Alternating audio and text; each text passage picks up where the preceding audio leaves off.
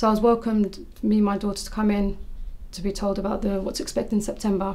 Okay. So I attended on the Tuesday of the 13th of June. So we all came in. I approached the gates. I was welcomed by the members of staff, by the security. I was acknowledged, straight away.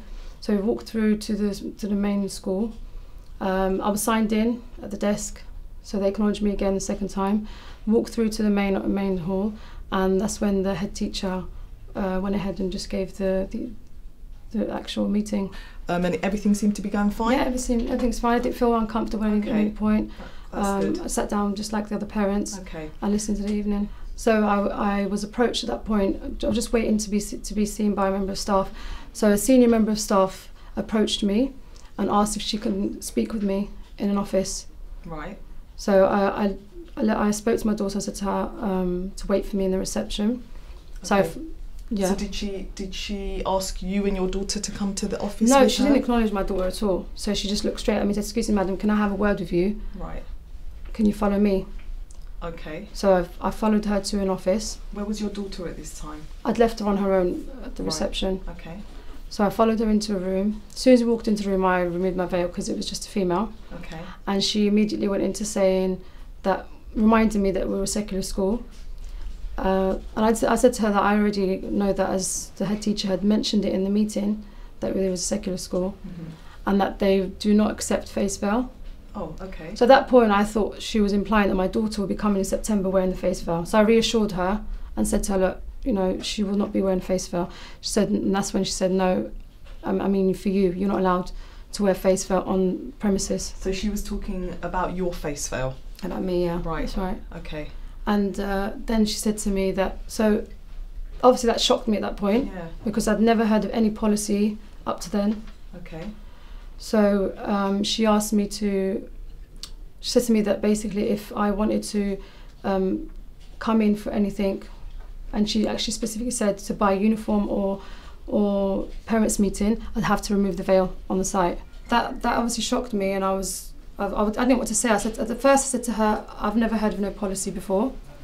And then she actually said to me that we have a policy. Okay. And then at that point I said to her, well, I've never heard of any policy before. But then she insisted that we had a policy. Did you at that point ask for the school's policy? Yeah, I did, because my immediate response was, okay, do you have a policy? And she said, yes, we do have a policy. I see. And then I said to her, I've never heard of it. I haven't read it in any of your brochures or anything, so I wasn't aware. And she said to me, yeah. And then she went on to say, well, then you need to think about what you want to do.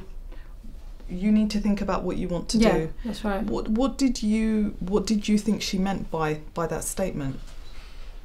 I mean, personally, I think she meant, either accept this policy and remove your face veil, or maybe take your daughter elsewhere.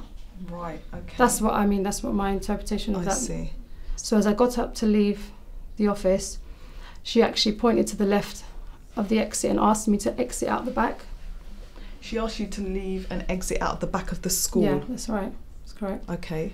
And then obviously that shocked me, and I said to her, no. I said to her, my daughter's waiting for me at the front.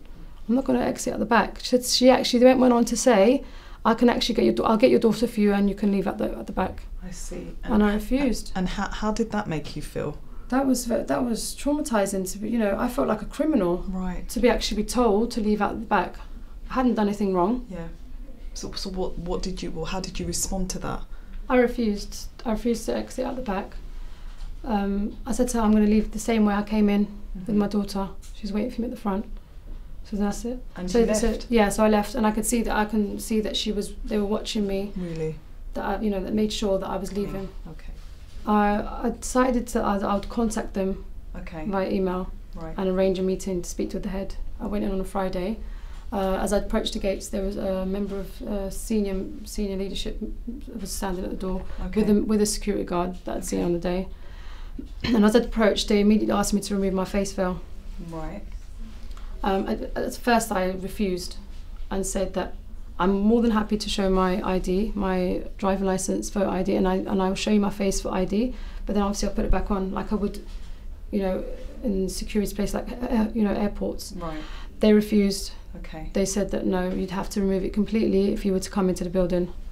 Okay, so what did you decide to do? So under the pressure, and I ended up taking it off because I wanted to come to find out what's the next step, and I wanted to come to a solution to sort it out because my daughter's starting in September. I needed some clarity. So I removed it. You removed your... Yeah, I lifted it over. Lifted it over. And then, as the security guard was about to open the gate, the senior member of staff took his arm and said, "Stop, don't open it." Because then he said to me, "Oh," he just sort of like looked at me and was kind of in shock. I said, "What's the problem?" He said, "Well, how do I know you're not going to put it back on again?"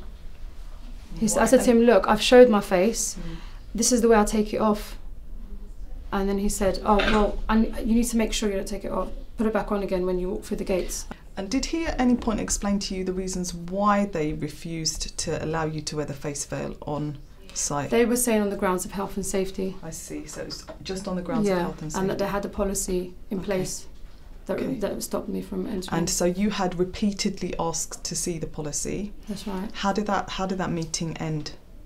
I mean, we didn't get anywhere, to be honest, at the end, because I did say to him that I challenged him and said that if there is a policy, why was I not refused entry at the beginning? Exactly. When I came on the Tuesday evening, I was acknowledged by the security staff, I was acknowledged by members of staff who welcomed me at the gate. Right. And even when I moved on and signed in, I was welcomed. At no point was I made to feel unwelcomed. So then I emailed the school back, further requesting the policy that states that the refusal of me entering the building with my face veil. And I also requested the details of the governors. So then I was letting them know that I wanted to make contact with them.